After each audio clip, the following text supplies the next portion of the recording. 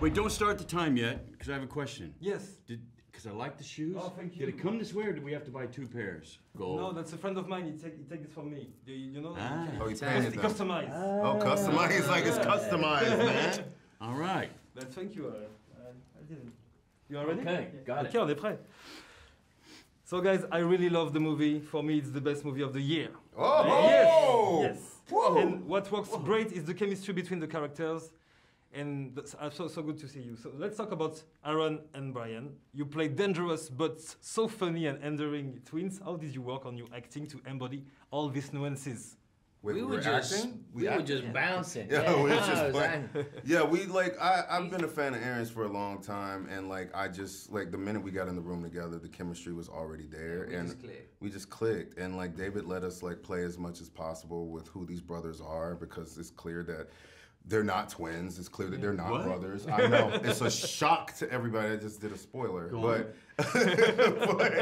yeah, like we wanted them to be grounded in this love for one another, of being actual brothers who were just, you know, assassins and partners in crime. And it was really easy to do with Aaron. They're funny as shit. Funny as shit, these guys.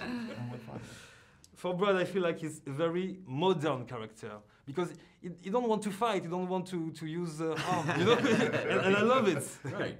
Tell me more about your character.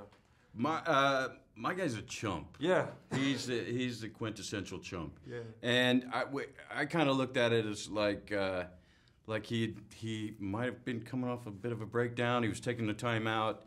He'd done a little self-help, maybe read a couple of books, maybe had some therapy. And maybe.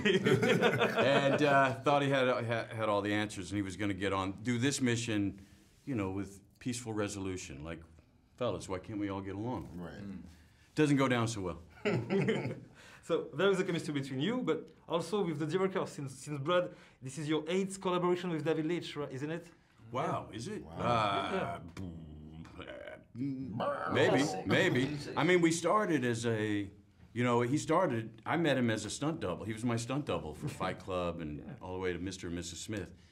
And then I remember him saying he wanted to go off and direct, and it's kind of, everyone wants to direct. You know, you're like, okay, buddy, see ya. I'll see you on the next fight scene. And he did it. He worked his way up, you know, through John Wick and through Deadpool 2, and now he's got this, you know, his own vernacular in movie telling. And so I'm really, really impressed with him. It was really fun to come back around, you know, and now he's the boss. And yeah, and what we've learned is Brad isn't really supportive of your dreams, is what it is.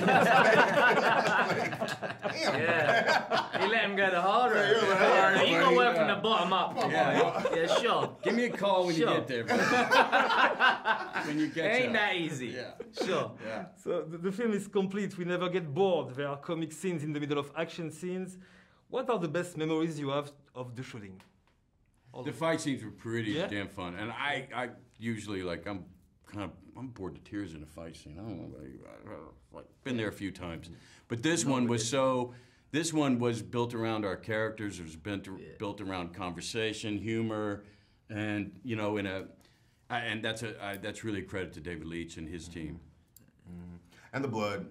Like just watching blood continuity. Like it's the funniest thing. Hilarious. It's like, wait, that splatter goes that way and this angle, and then that much of it. It's fun. It's just really fun.